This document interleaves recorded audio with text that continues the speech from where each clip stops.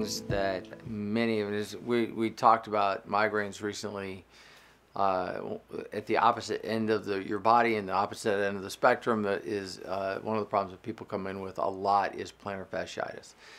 We work with a lot of marathon runners and people that are athletes, and this is one of those things that is really just kicking people in the foot, basically.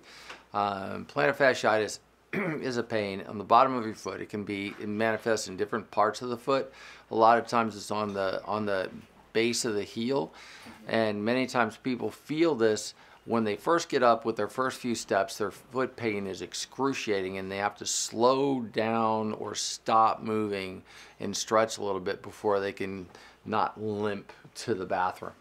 The reason that happens first thing in the morning is because many times people's feet are pointed when they're sleeping. So if you're sleeping on your back, even trying to do a good job sleeping on your back, if your toes are getting pulled down in the bed because your sheets are tucked in really tight, or you have blankets over the top of your feet, it's going to pull your feet down, which shorten your calf muscles.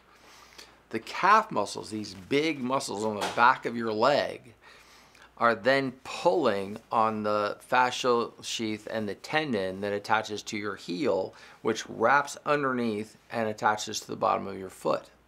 So as soon as you stand up and put pressure on it, now all of that stuff is pulling directly on those areas and causing everything to just feel like you're getting stabbed in the foot.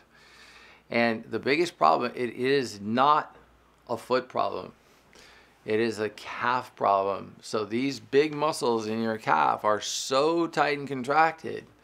And many times you will notice that many times what that you're taught to do is, well, get a little bit higher heel in that tennis shoe or those shoes, and if you wear those, then that'll take the pressure off it. Yeah, but then you're shortening your calf more while you're up.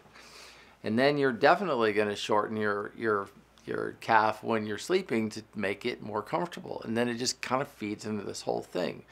So the idea is, and there's several things that you can do for it. They sell dorsal night splints that you can get. They're about $30 a piece for your feet, and it basically holds your foot in a neutral position while you're sleeping. Many times that thing all by itself can take care of this.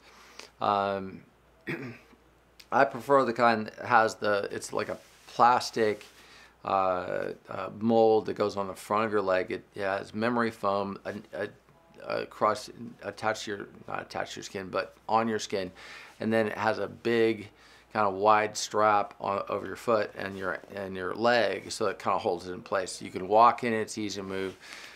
So that's critically important. Having shoes that fit properly, where your arch is supported properly, that type of thing is also going to help, because then your foot isn't rolling in every single time that you do it, causing the calf to get tight. Icing. We have a ankle sprain protocol on our website. It's just moenchmethod.com, pretty sure. And it's in the players corner section of the thing, and it talks about ankle sprains, ankle sprain protocol or whatever. And there's a whole protocol in there that you can do at home that can get rid of a lot of the issues with plantar fasciitis. But it's working all the muscles down into the foot, and many times within a session or two we can isolate all the different things that are actually pulling on the foot and causing the problems.